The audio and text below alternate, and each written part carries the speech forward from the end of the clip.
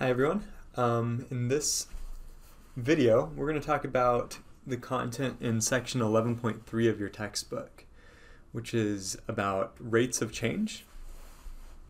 And there's two types of rates of change that we're going to be talking about. So just to throw the spoiler out here, we're going to be talking about average rates of change, which maybe you've seen before if you've taken an algebra class. Average rates of change. And then we're also, a little bit later, we're going to be talking about instantaneous rates of change. Instantaneous rates of change as well. And so just be aware that we're going to see both of those concepts in this video, and you should be aware that you calculate these differently and they mean different things. In our first example, suppose you decide to take your own road trip from Midland to Santa Fe, New Mexico. And so between Midland and Santa Fe, there's about 400 miles of driving.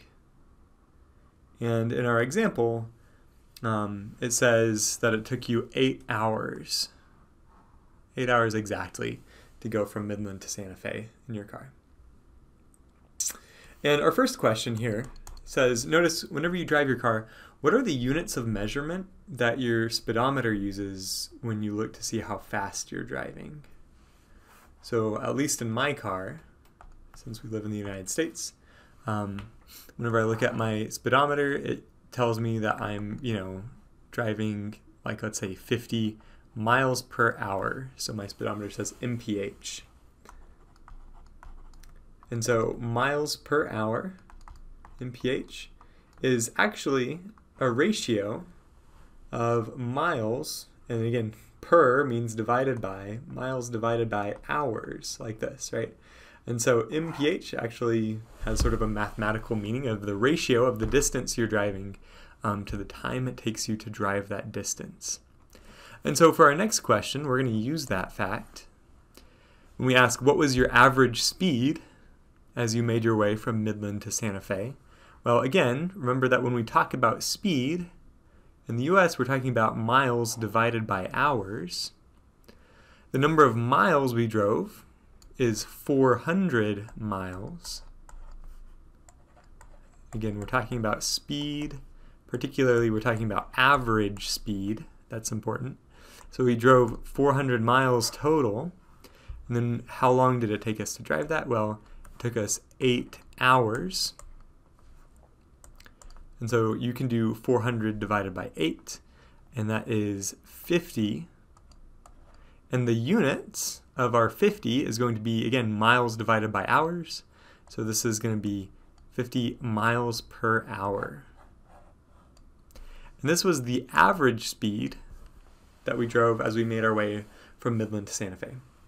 And you know that over the course of about an 8-hour trip, you're not going to be driving exactly the same speed the whole time, right? So if your average speed was 50 miles per hour, there were definitely moments during the course of the trip where you were driving slower than that, right? If you're driving through a city, or if you just slowed down to approach a stop sign.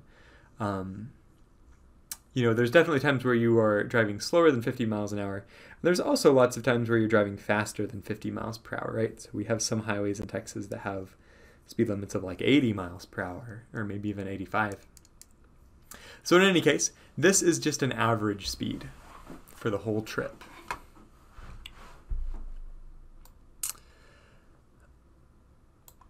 Now, it's likely that you made some stops during the trip, so maybe during the course of an 8-hour trip, you ate lunch.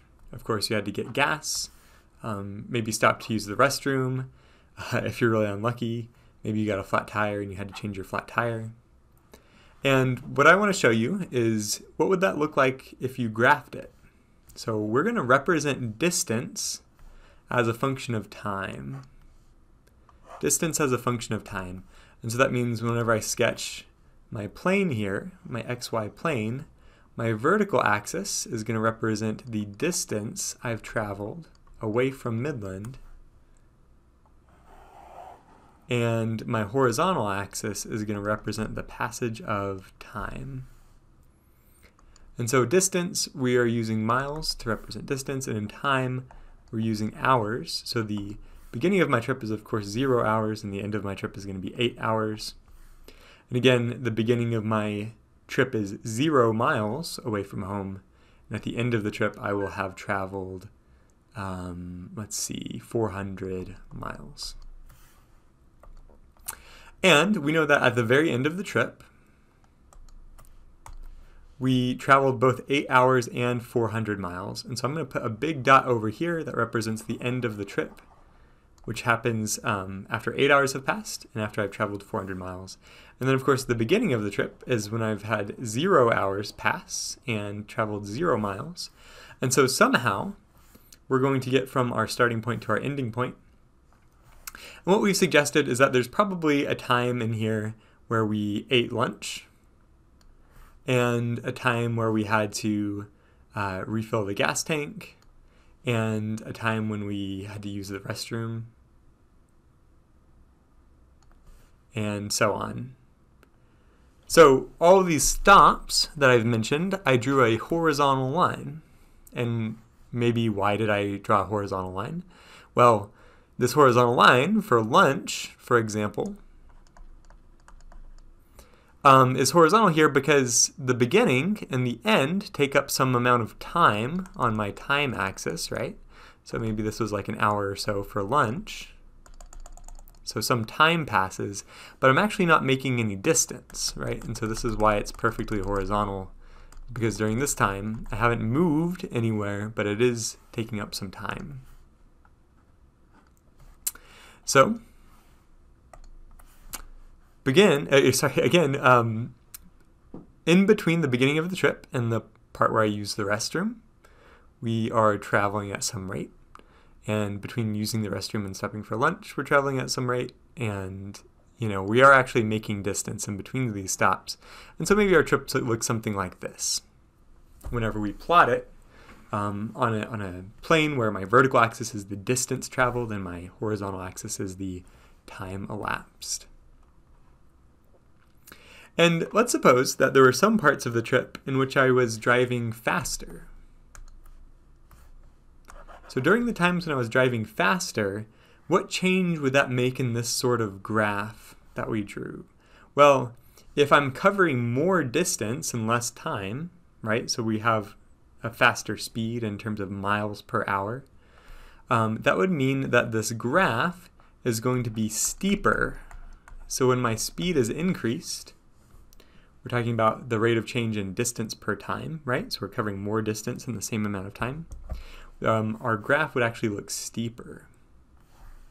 If it takes us a shorter time to cover the same distance, our graph would look steeper. And then again, new question, during those times when we were driving slower, what change would that make in the graph? Well, my graph would actually be more shallow, or you might be saying the graph would be less steep, or something like this, during the times when you're driving slower. And then before we move on to our second example, I want to point this out and say it out loud for you guys. Speed, when we talk about speed, that's the rate of change of distance along our route. Let me say that again. Speed is just the rate of change of distance along your route. And so if you're traveling at a high speed, then that means the rate of change of distance is high. So your distance is going to be moving up very rapidly over time. If you're moving very slowly, then your distance is changing slowly. Okay, and so if we talk about then average speed, then we're talking about the average rate of change of distance. And so that's why this little chapter in your book, in section 11.3, the section is titled Rates of Change, and that's why I'm talking about speed in the context of rate of change, is because average speed would be the average rate of change of distance. Here's our second example. So when I drove to work this morning, I started out by driving 200 feet from my driveway to my first stop sign. So in my neighborhood, I've got a stop sign right at the end of the street. I stop there every morning.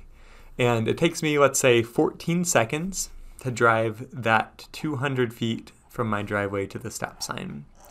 And I want to point out something, and that is whenever I start driving away from my driveway, I'm starting from a full stop. So my car is stopped after I'm done backing out of the driveway. And then I speed up to some speed, and then I again have to slow down as I approach the stop sign, and I come to a complete stop again at the stop sign. So if I were to graph my distance from my driveway versus time, so this again, my horizontal axis is going to represent the passage of time, this time in seconds rather than hours. And my vertical axis is again going to represent distance, but in this example we'll say that distance is going to be measured in feet. You can see that after 14 seconds pass, I've traveled 200 feet, but here my speed, if you really think about it, is actually going to be changing over time, whereas at the beginning here, this is actually a relatively shallow slope to my curve, and over here, again, the slope of the curve is relatively shallow, and again, this is because I'm actually moving slower. Whenever I'm accelerating from a stop, or I'm decelerating into a stop, my car is not going to be moving as fast as it does here in the middle of the trip. And so this is actually a relatively steep part of my trip here in the middle, and of course it makes sense that my car should be moving fastest in between my driveway and the stop sign, where I'm actually at a full stop. So this is what the plot looks like. And I'm also going to provide you a table of values. So here in this table, I've got time in the first row and distance traveled in the second row. So after 2 seconds, I've traveled 11 feet. And after 8 seconds, I've traveled 122 feet. And of course, then after 14 seconds have passed, I've traveled the full 200 feet. Here's some questions. What is my average speed for the first 2 seconds of my drive? So for the first 2 seconds, we're talking about the time between whenever time is at 0 seconds and when time is equal to 2 seconds. We're talking about this interval here. And when we ask what was my average speed, we see speed and we think, as Americans, we think speed is in miles per hour. So we think miles divided by hours. But of course, that's not our units for this problem. We're actually talking about feet per second, right? So instead of miles, we're talking about distance in feet. And instead of hours, our unit of time is going to be seconds. So we're thinking about feet per second. Okay, so what distance was traveled during these first 2 seconds? Well, in the end, I was driving, sorry, I can't write and think at the same time. Average speed. So at the end of these 2 seconds, I had traveled 11 feet, and at the beginning of these 2 seconds, I had traveled 0 feet. And time-wise, my time interval in seconds, at the end of this interval, it had been 2 seconds of my trip. And at the beginning of this interval, it had been 0 seconds. And so I have 11 divided by 2, which is like 5.5 feet per second. So the answer to this question, what is my average speed for just the first 2 seconds? Well, for just the first 2 seconds of my drive, my average speed was 5.5 feet per second. Okay, so now let's move on and we'll ask this next question. What is my average speed for the 2 seconds between t equals 6 and t equals 8? Here's t equals 6. Here's t equals 8, and you can see 2 seconds elapse between 6 and 8. And this is my distance, where I'm at in my car between 6 and 8 seconds. And so we're going to calculate this the same way. So my average speed in this problem we're going to do distance up top. And in this case, for my distance, at the end of this interval, I had traveled 122 feet. And at the beginning of the interval, I had traveled only 79 feet. So the difference in the distance I had traveled, well, that's going to be how long I've traveled during this particular interval. And then again, in the denominator, we're going to put our time that it took us, and our time elapsed at the end of the interval was 8 seconds, and of course, minus 6 seconds, because that's when we started our interval. And so what do I get up top? Well, 122 minus 79, I think is 43. Just double checking, and yeah, I think it's 43. And then of course 2 seconds have passed. And so we traveled 43 feet over the course of 2 seconds. And so then actually making the division here gives me 11. No, that's not right. 21? 21.5 feet per second. So the answer to the question, what was my average speed for those 2 seconds between t equals 6 and t equals 8? Well, my average speed this time was 21.5 feet per second, sorry. Which means I was traveling about 4 times as fast as I was during the first 2 seconds of my drive. And so that makes sense, because again, I was accelerating from a stop. So after I've accelerated a bit, I'm actually traveling faster here in the middle.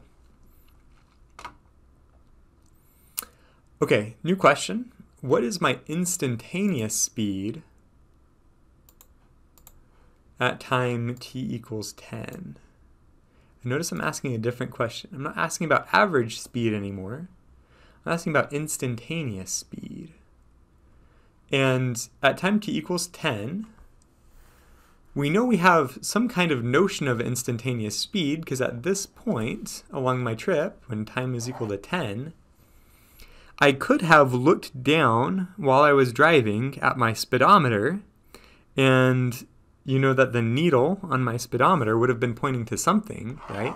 So here's a bad drawing of my speedometer, and let's say this is like 30 miles per hour or whatever the speed measurement is.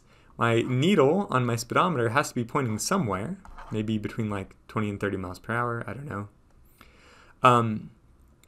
But it was, we know that my car had some kind of speed at this point. And yet, all we know how to do so far is calculate average speed between some certain interval. And so let me pose this idea to you. If I don't know how to calculate instantaneous speed, but I do know how to calculate average speeds given some time interval, what if I take a time interval that's just really, really short and really close to time t equals 10? Like, would anyone notice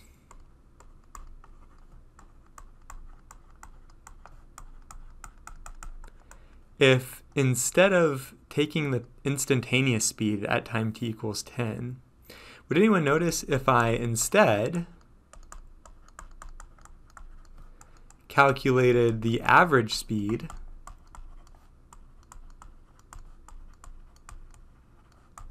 between t equals 10 and t equals 10.0001, right? So what I'm suggesting is consider the time interval between t equals 10 and 1/10 of a millisecond after t equals 10. So, an unimaginably short period of time has passed.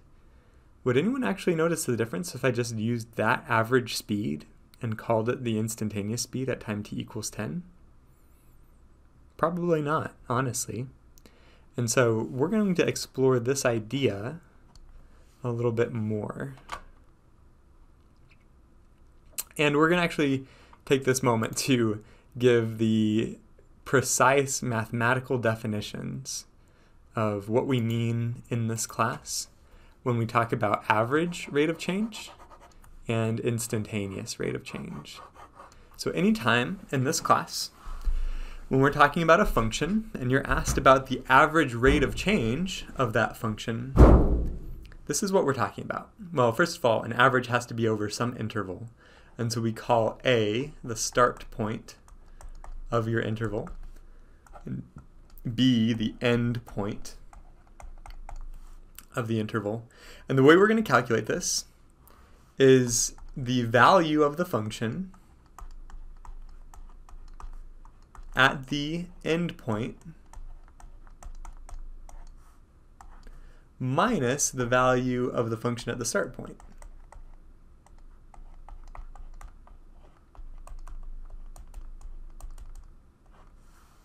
Divided by the end point minus the start point.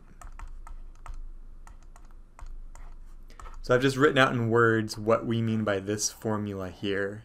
So we're going to evaluate the function at both the start and end point, and we are going to consider what is the difference between the start and end point.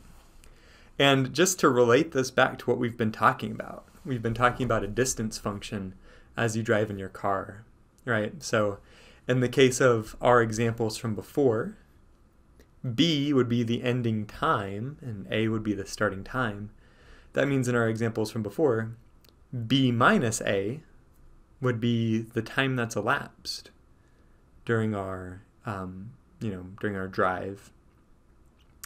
And again, when we are using the distance function, talking about our trips in the car, f of B would be the amount of, distance we're counting at the end of our trip, and then f of A would be the distance we've traveled at the beginning of the interval, or the beginning of our trip.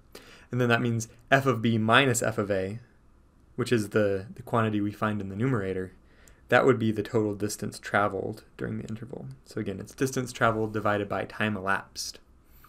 But this is just generalizing that idea of the average rate of change.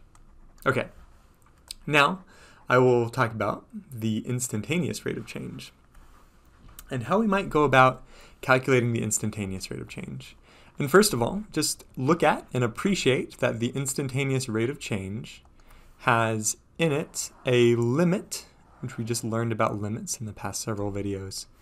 We're taking the limit as h approaches 0 of our function f evaluated at the point x plus h minus our function f evaluated at the point x, all divided by h.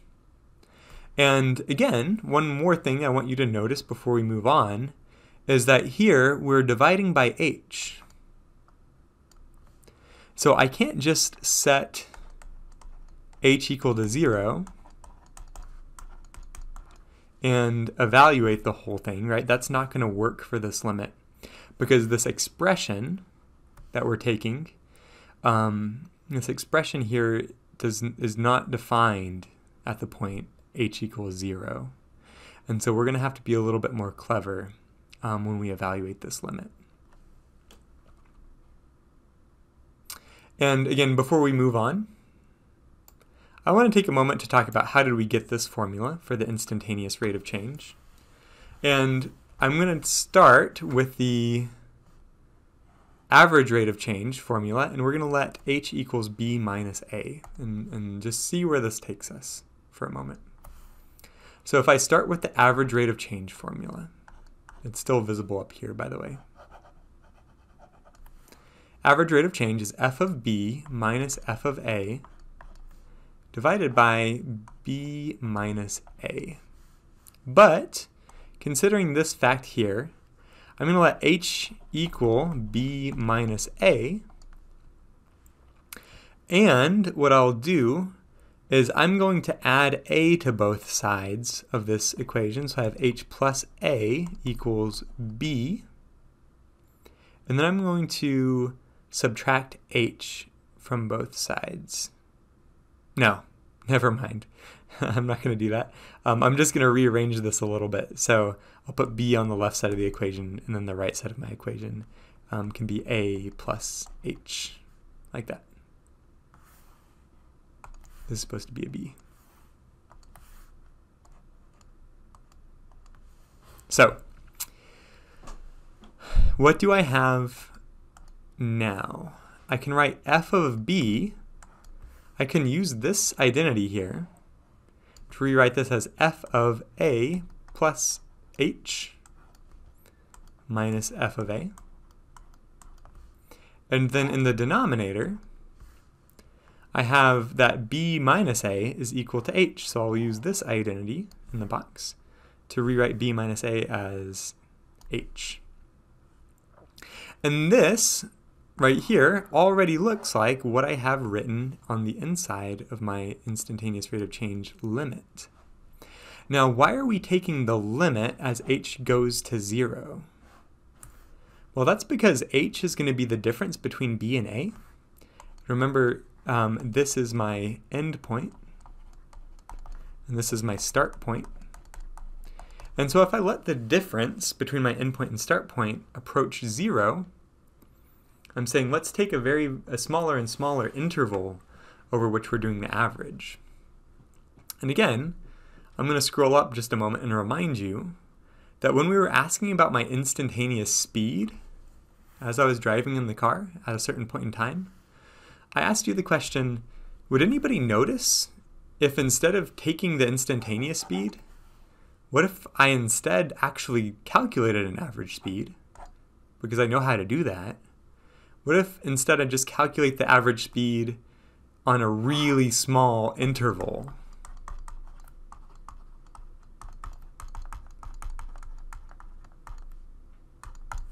If the interval is small enough, then nobody's going to know.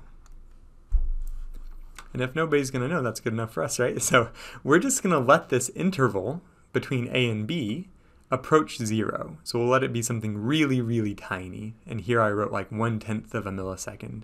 But you get the idea that the reason this limit is h approaching 0 is because I'm letting that time interval actually approach 0. I'm letting it be very, very tiny.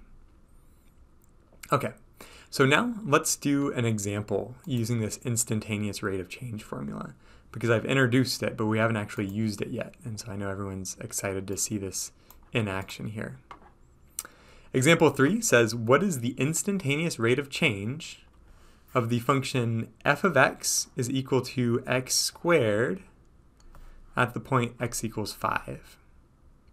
So I have a function, I'm naming it f of x, and the function is just squaring the input. But again, we're asking what is the instantaneous rate of change?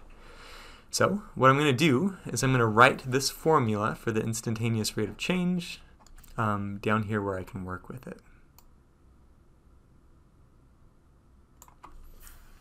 So that was the limit as h approached 0 of f of x plus h minus f of x divided by h.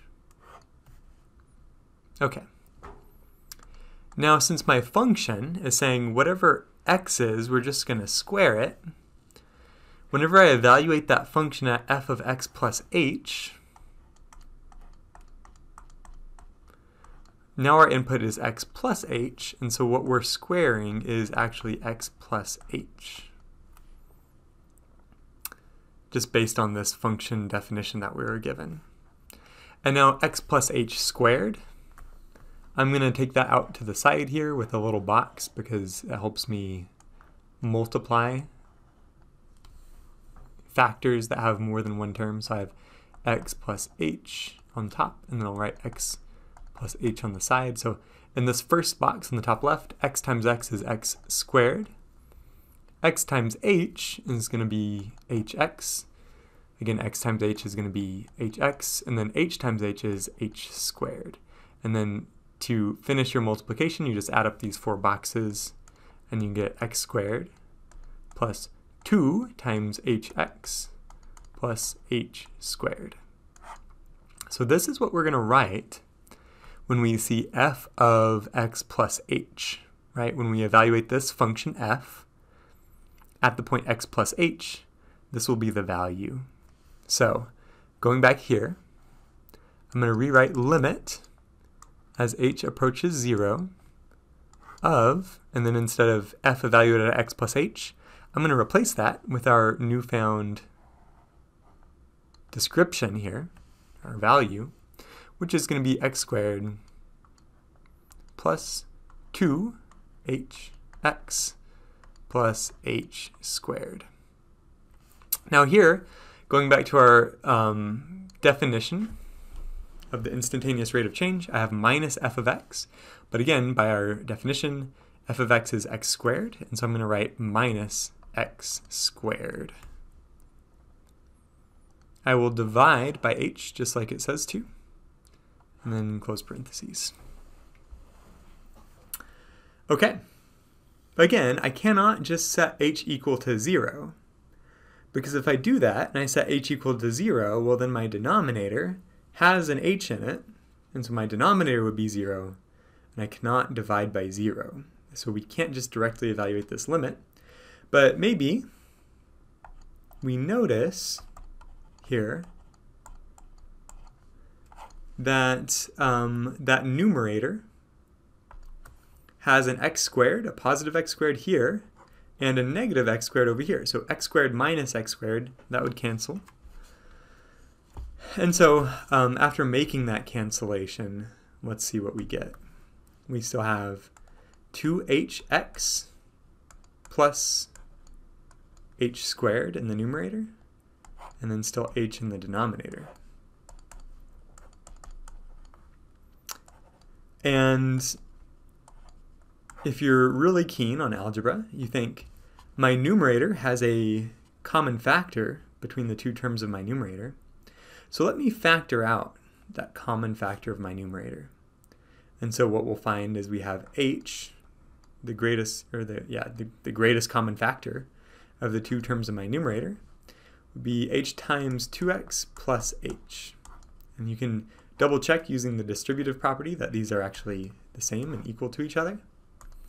And now you might say, well, I have an h factor in my numerator and an h factor in my denominator, and so those will cancel out to 1, and we are getting really, really close to figuring out the truth here.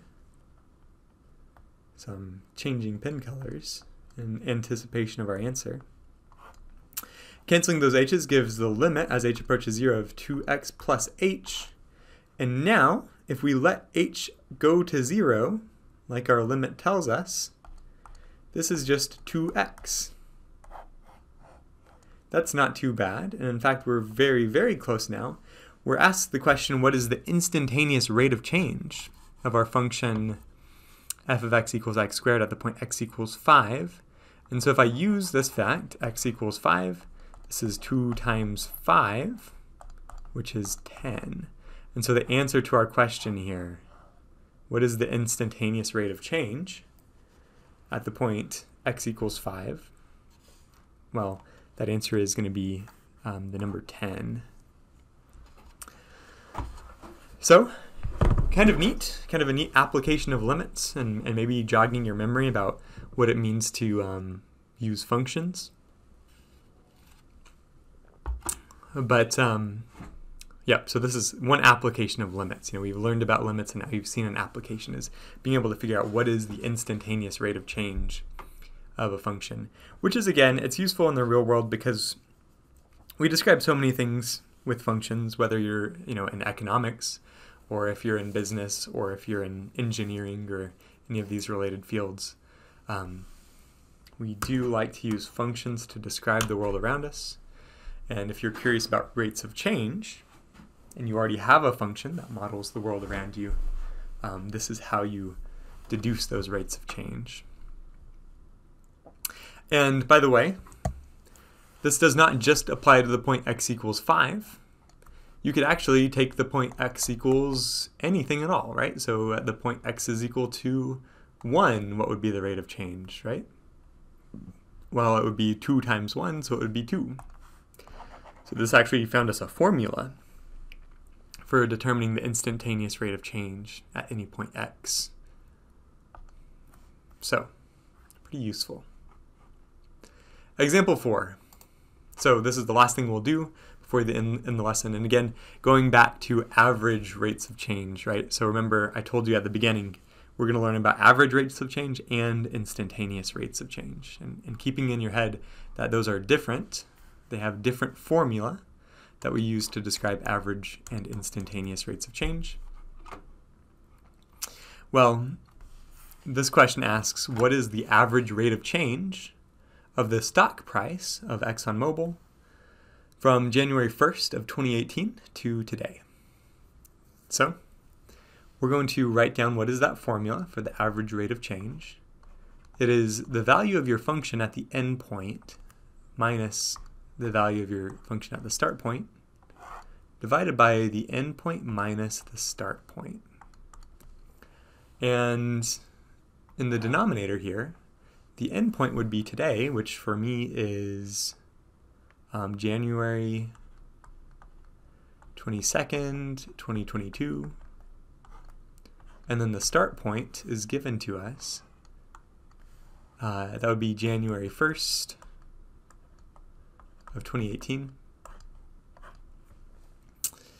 And then f of b and f of a, well, that's actually talking about the stock price of ExxonMobil at these dates, right? And so let's find out what was the stock price today and what was the stock price on January 22nd, what was the stock price at January 1st of 2018? And so this can be found, I think, very quickly using Google. So in Google, we are just going to search XOM.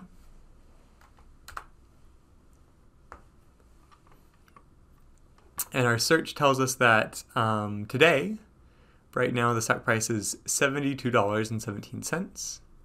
Let me write that down before I forget it. So $72.17.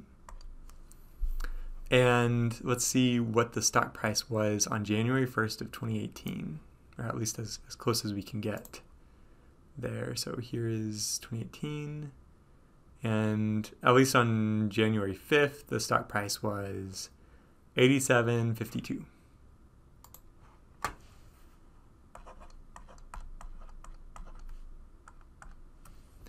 Now, I'm going to go ahead and use Microsoft Excel to answer these questions because it's more math than I want to do to actually punch those in. So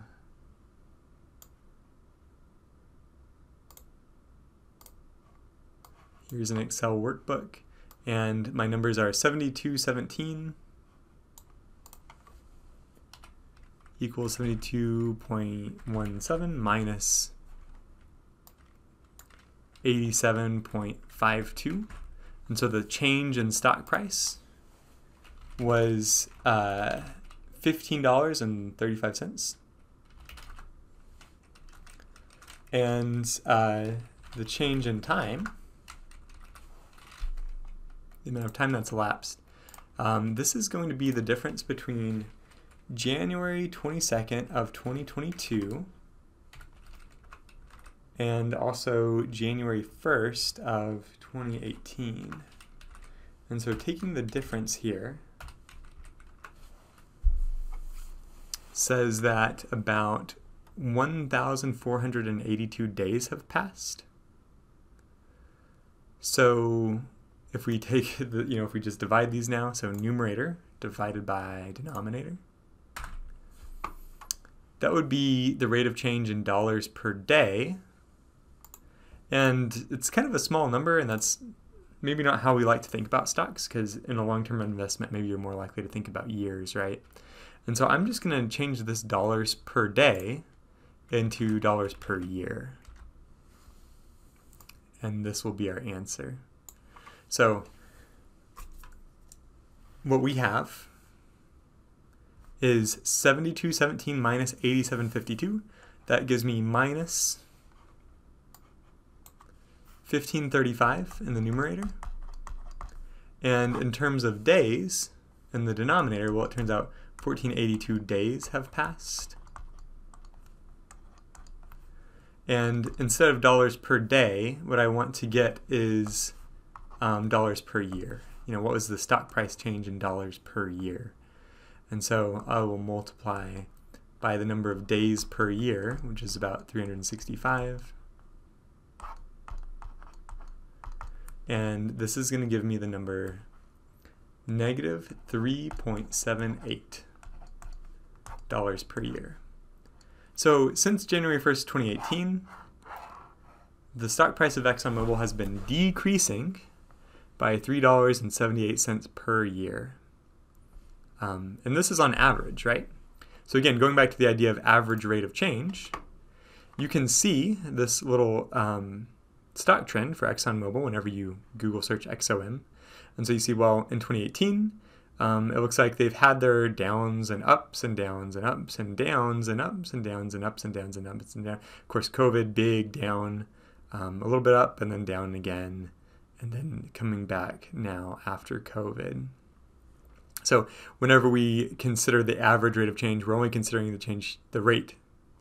only considering the stock price here and here. We're kind of ignoring all the stuff that happens in between. And so if you were to ask what's the instantaneous rate of change, you would want to take a really, really, really small time interval and sort of do the same calculation. And in mathematics, in the language of calculus, that is exactly what we use the limit for.